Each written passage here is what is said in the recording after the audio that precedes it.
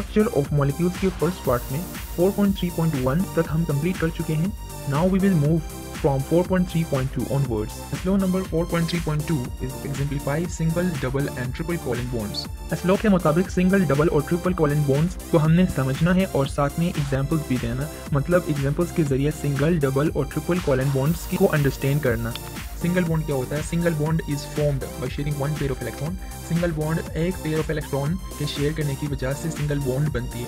So one pair of electron में कितने number of electrons होंगे? 2 इलेक्ट्रॉन्स होंगे।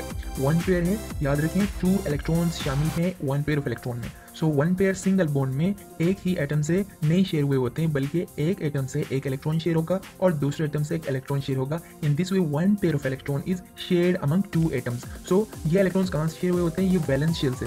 सिंगल बॉन्ड रिप्रेजेंट किया जाता है one line, only one line draw करेंगे सिंगल बॉन्ड रिप्रेजेंट करने के लिए। लाइक यू सी H2 है, one line is been drawn because H2 में one pair of electron share होता है। सही, वन पेयर ऑफ इलेक्ट्रॉन, एक हाइड्रोजन से एक इलेक्ट्रॉन आएगा और दूसरे हाइड्रोजन से एक इलेक्ट्रॉन आएगा and total 2 electrons will be there. और 2 इलेक्ट्रॉन्स को हम क्या बोलते हैं? वन पेयर ऑफ इलेक्ट्रॉन बोलते हैं। So this is all about single. This is an example of single bond, hydrogen hydrogen. Each hydrogen has shared 1 electron, or total we have 2 electrons, and we say one pair of electron is being shared among these 2 hydrogen atoms. So एक atom के electron dot से show किया हुआ है, जबकि दूसरे hydrogen atom के electron cross से शो किया हुआ है। और HCl में भी यही केस है। Cl एक इलेक्ट्रॉन शेयर करता है जिसको हमने क्रॉस से रिप्रेजेंट किया हुआ है, जबकि H भी एक इलेक्ट्रॉन शेयर करता है, डॉट से हमने क्या किया हुआ है? रिप्रेजेंट किया हुआ है। सो in this way they make single bond. How I know that ये सिंगल बॉन्ड है? सिंगल बॉन्ड है इसलिए मुझे पता चला क्योंकि इसमें वन पेयर ऑफ इलेक्ट्रॉन मुझे नजर आता है और वन पेयर ऑफ इलेक्ट्रॉन में कितने इलेक्ट्रॉन्स होते हैं? 2 इलेक्ट्रॉन्स होते हैं। So now we will move towards second bond, that is double covalent bond. Single bond हो गया जिसमें one pair of electron share होते थे, और ये डबल कोवेलेंट बॉन्ड है जिसमें 2 पेयर ऑफ इलेक्ट्रॉन्स शेयर होंगे। 2 पेयर ऑफ इलेक्ट्रॉन अगर शेयर हो रहे हैं तो टोटल नंबर ऑफ इलेक्ट्रॉन्स कितने शेयर होंगे? 4। वाई 4? बिकॉज एक पेयर में 2 इलेक्ट्रॉन्स होते हैं और एक पेयर में 2। In this way total 4 electron double bond में शेयर होते हैं। सो डबल बॉन्ड में एक एटम एक पेयर ऑफ इलेक्ट्रॉन शेयर करेगा, मतलब 2 इलेक्ट्रॉन शेयर करेगा, और दूसरा एटम 2 इलेक्ट्रॉन शेयर करेगा, और टोटल 4 इलेक्ट्रॉन्स हैं, जबकि 2 पेयर ऑफ इलेक्ट्रॉन्स हैं और ये इलेक्ट्रॉन्स वैलेंस शेल से शेयर हुए होते हैं। और डबल बॉन्ड को कैसे रिप्रेजेंट करते हैं? 2 लाइन से। सही, 2 लाइन शॉर्ट लाइंस ड्रॉ करते हैं, उससे डबल बॉन्ड शो करते हैं। सो फॉर एग्जांपल O2 में आप देख सकते हैं एक ऑक्सीजन एटम 2 इलेक्ट्रॉन्स शेयर कर रहा है और दूसरा ऑक्सीजन एटम 2 इलेक्ट्रॉन्स शेयर कर रहा है। In this way total 4 electron share हो रहे हैं, जबकि 2 पेयर्स हैं, इलेक्ट्रॉन के 2 पेयर्स हैं। और यू सी 2 शॉर्ट लाइन से ये बॉन्ड रिप्रेजेंट किया हुआ है। सो in this double bond each atom will share 2 electrons and this way total 4 electrons will be taking part in chemical bonding. CO2 में भी डबल बॉन्ड है, कार्बन ऑक्सीजन के साथ 2 इलेक्ट्रॉन शेयर कर रहा और ऑक्सीजन कार्बन के साथ 2 इलेक्ट्रॉन शेयर कर रहा, और साइड में एक और ऑक्सीजन है, कार्बन 2 इलेक्ट्रॉन शेयर कर रहा, ऑक्सीजन भी 2 इलेक्ट्रॉन शेयर कर रहा। So this is double bond example. So finally we will discuss triple bond. Triple bonding में 3 पेयर ऑफ इलेक्ट्रॉन्स, मतलब 3 पेयर ऑफ इलेक्ट्रॉन्स शेयर होते हैं, जिसमें टोटल 6 इलेक्ट्रॉन्स होंगे। So each atom will share 3 electrons.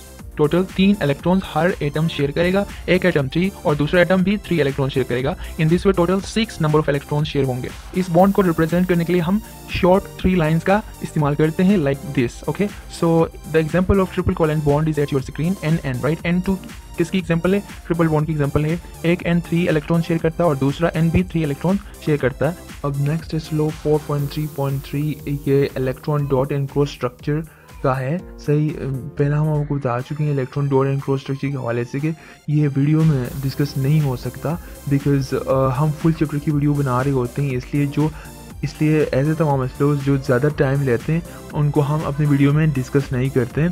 So apart from the electron dot and cross structure अपने teacher से सीख लें। बाकी इससे रिलेटेड मटेरियल हम आपको फराहम करेंगे। सही, आपको प्रोवाइड करने में कोई कसर हम नहीं छोड़ेंगे। हम आपको मटेरियल इससे रिलेटेड आपको दे ही रहे हैं। सही, electron dot and cross structure simple covalent compound की पूछा हुआ है इस लॉ में। सो single, double and triple covalent bond की जो डॉट एंड क्रॉस स्ट्रक्चर से जो नेशनल बुक फाउंडेशन इस्लामाबाद और कारवान में दिए हुए हैं, वो तमाम आपने सही समझने और आप उसको ड्रॉ करने की अपने को काबिल बनाना है आपने। सही, सो मैं आपको मटेरियल दे रहा हूँ dot and cross structure simple covalent compounds की। ये ऐसे तमाम कंपाउंड्स हैं जो बहुत इंपॉर्टेंट हैं, जो कि पास पेपर में देखे हुए वो या तो नेशनल बुक या तो कारवान से लिए हुए। सो नेशनल और कारवान जितने भी डॉट एंड क्रॉस स्ट्रक्चर्स हैं सिंपल, डबल और ट्रिपल कोवेलेंट कंपाउंड्स के, वो हर हालत में आपने समझने और अपने को काबिल बनाना है कि वो आप बना सकें पेपर में। सही, so this is all about this slow. अगर आप चाहते हैं कि डॉट एंड क्रॉस स्ट्रक्चर की अलग वीडियो बने, आप हमें ईमेल कर सकते हैं, वो हम पहले पार्ट 1 में बता चुके हैं। आयनिक कंपाउंड्स में जैसे हमने सिर्फ और सिर्फ मटेरियल ही हमने प्रोवाइड किया हुआ था, इसी तरह कोवैलेंट कंपाउंड्स के हम मटेरियल आपको प्रोवाइड कर रहे हैं। बाकी इससे रिलेटेड हम कोई और डिस्कशन नहीं करने वाले, हम सिर्फ मटेरियल प्रोवाइड करेंगे कैरेक्टरिस्टिक्स ऑफ कोवैलेंट कंपाउंड्स से रिलेटेड। सो पेपर में क्वेश्चंस भी इजी बनते हैं, right. So just you will be asked like so आपसे इतना ही पूछा जाएगा कि कैरेक्टरिस्टिक्स को कोई 4 कैरेक्टरिस्टिक्स लिखे हैं कोवैलेंट कंपाउंड्स के, right. So SLO 4.3.5 exemplify polar and non-polar covalent compounds। Polar और नॉन पोलर कोवैलेंट कंपाउंड्स के एग्जाम्पलीफाई करना मतलब पोलर और नॉन पोलर कोवैलेंट कंपाउंड्स को समझना थ्रू एग्जांपल्स। पोलर और नॉन पोलर कोवैलेंट कंपाउंड्स क्या होते हैं, पहले तो ये समझने की कोशिश करते हैं। कोवैलेंट बॉन्ड में एक आयनिक कैरेक्टर नज़र आती है हमें, उसको हम पोलर कोवैलेंट बॉन्ड कहते हैं। आयनिक कैरेक्टर मुकम्मल तौर पे नहीं नज़र आती, मतलब जैसे कि आयनिक कंपाउंड्स में जैसे एक के ऊपर कम्प्लीटली प्लस और दूसरे जो एक्सेप्ट करता है इलेक्ट्रॉन उसके ऊपर कम्प्लीटली नेगेटिव चार्ज आ रहा होता है, ऐसा नहीं होता। बल्कि इसमें पार्शियली मतलब हाफ पॉजिटिव और हाफ नेगेटिव, मतलब पार्शियली पॉजिटिव कहते हैं और हम पार्शियली नेगेटिव का नाम देते हैं। सो पोलर कोवैलेंट कंपाउंड्स वो तमाम कंपाउंड्स होते हैं जिनके ऊपर partially positive partially negative charges सारे होते हैं। ये partially positive partially negative charge क्यों आते हैं? इट इज़ बिकॉज इन दोनों एटम्स के बीच इलेक्ट्रोनेगेटिविटी डिफरेंस होती है। इलेक्ट्रोनेगेटिविटी डिफरेंस मतलब ये कि एक एटम अपनी तरफ इलेक्ट्रॉन्स खींचने की ज़्यादा सलाहियत रखती है जबकि दूसरा एटम अपनी तरफ इलेक्ट्रॉन्स कम खींचने की ताकत रखता है। इसी वजह से एक एटम की तरफ इलेक्ट्रॉन ज़्यादा खींच रहे होते हैं जबकि दूसरे एटम की तरफ इलेक्ट्रॉन्स कम खींच रहे होते हैं। सो एक एग्जांपल के जरिए समझने की कोशिश करते हैं। HCl है, HCl में H के ऊपर पार्शियली पॉजिटिव जबकि Cl के ऊपर पार्शियली नेगेटिव चार्ज अपीयर हुआ।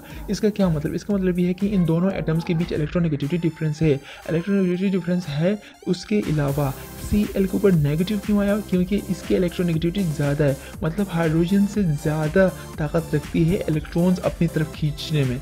इसकी ताकत क्या है? Cl की इलेक्ट्रॉन्स खींचने की ताकत ज़्यादा है हाइड्रोजन की निस्बत। इसी वजह से Cl के ऊपर पार्शियली नेगेटिव चार्ज है जबकि हाइड्रोजन के ऊपर पार्शियली पॉजिटिव चार्ज है, क्योंकि Cl के निस्बत हाइड्रोजन अपनी तरफ कम खींचती है electron.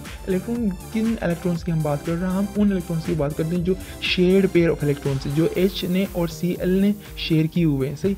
So shared pair of electron Cl ज़्यादा खींचते जबकि H कम खींचते, इसी वजह से हाइड्रोजन के ऊपर पार्शियली पॉजिटिव और Cl के ऊपर पार्शियली नेगेटिव चार्ज है। और नॉन पोलर कोवैलेंट कंपाउंड्स क्या होते हैं? नॉन पोलर कोवैलेंट कंपाउंड्स वो तमाम कंपाउंड्स होते हैं जो कि सेम टाइप ऑफ एटम की वजह से बन रही होती हैं। यही वजह है कि उनमें कोई इलेक्ट्रोनेगेटिविटी डिफरेंस नहीं होती। इलेक्ट्रोनेगेटिविटी डिफरेंस मतलब ये कि वो जो इलेक्ट्रॉन वो शेयर करते हैं वो अपनी तरफ इक्वली उसी सेम शिद्दत के साथ खींच रहे होते हैं। इसी वजह से वो उनके ऊपर कोई पार्शियली पॉजिटिव पार्शियली नेगेटिव कोई पोल्स नहीं आते, मतलब ना उनके ऊपर पार्शियली पॉजिटिव चार्ज ना पार्शियली नेगेटिव चार्ज, कोई चार्ज उनके ऊपर नहीं आता। इसलिए वो नॉन पोलर कहते हैं, मतलब उनके ऊपर पोल्स नहीं बनते, इसलिए हम उनको नॉन पोलर कहते हैं। जैसे H और H दोनों की क्या है? इलेक्ट्रोनेगेटिविटी डिफरेंस 0 है, क्योंकि दोनों की सलाहियत सेम है ना। अगर एक H शेयर करता है इलेक्ट्रॉन और दूसरा H भी इलेक्ट्रॉन शेयर करता है तो दोनों इक्वली उन शेयर इलेक्ट्रॉन्स को अपनी तरफ खींचेंगे और वो केमिकल बॉन्ड बनाएंगे। और उस बॉन्ड में कोई एक हाइड्रोजन अपनी तरफ इलेक्ट्रॉन ज़्यादा नहीं खींचता, रादर दोनों इक्वली खींचते, इक्वली मतलब सेम इंटेंसिटी के साथ खींच रहे होते हैं। So non polar covalent compounds में कोई पोल्स नहीं बन रहे होते हैं। This is all about polar non polar covalent compounds. Material हम आपके सामने रख रहे हैं, इससे रिलेटेड मटेरियल है, आप रीड करें और बेहतर समझने की कोशिश करें। हमारे वीडियोस में फर्स्ट प्रायोरिटी मटेरियल प्रोवाइड करना ही होता है, उसके बाद अंडरस्टैंडिंग सेकंड पे आते हैं। अंडरस्टैंडिंग इतना हम फोकस नहीं कर रहे होते हैं क्योंकि अंडरस्टैंडिंग के लिए जस्ट 40 to 45 मिनट्स में एक चैप्टर कवर करना मुमकिन नहीं होता।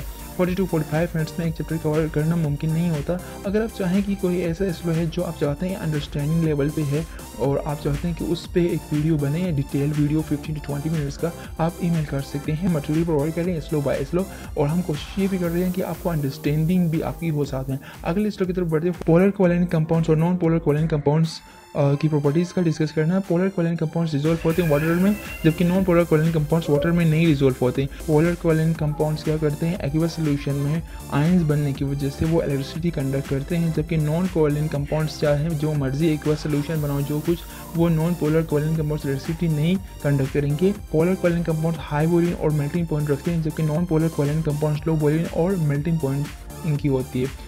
So this is it about this slow. आयनिक और कोवैलेंट कंपाउंड्स के बीच डिफरेंस का है। This is very simple. अब आयनिक और कोवैलेंट बॉन्डिंग का हम डिटेल में डिस्क्राइब कर चुके हैं, इसलिए इस हवाले से और कोई मजीद डिस्कशन मैं नहीं करना चाहता। मटेरियल आपके सामने रखी हुई है, just read it, understand it. If you have any query related to any slow, let us know in comment section. आयनिक और कोवैलेंट के बीच difference, this is the second difference. So as past sample questions में बस simple यही आते हैं कि आयनिक और covalent compounds के बीच आपने डिफरेंस बतानी होती है, सैम्पल क्वेश्चंस ऐसे ही आते हैं। So this is about this slow.